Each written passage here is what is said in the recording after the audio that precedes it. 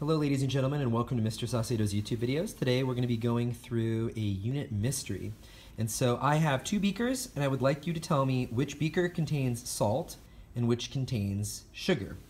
Now there are a lot of ways that we can test for this, but I'm going to be using some 9-volt batteries.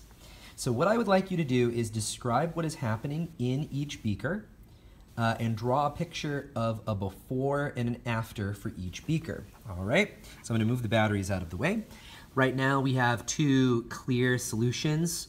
The little bubbles in there are mostly just because, well, there's, some bubbles trapped in the water mixed with salt and mixed with sugar. So which one is which? I'm going to add the 9-volt batteries, and we're going to look at the difference in the reaction. Okay.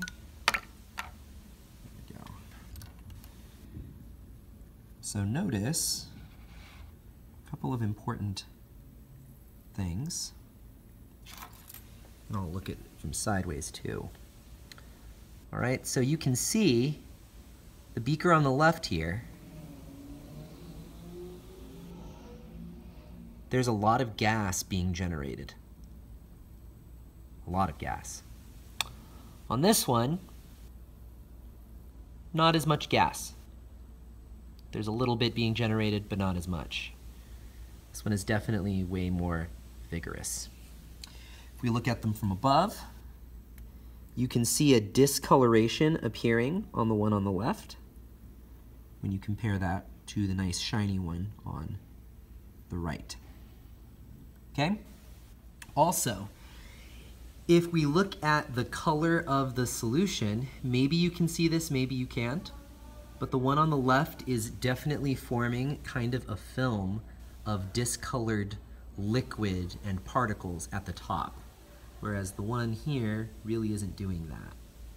You can really kind of see it clearly when you look at the bottom portion of the beaker versus the top portion of the beaker. What I'm going to do is I'm going to take them out, and we'll answer a couple more questions. Okay? So again, which beaker do you think is which beaker do you think contains the salt and which contains the sugar? And then describe to me why you think sugar or salt had an effect on the battery.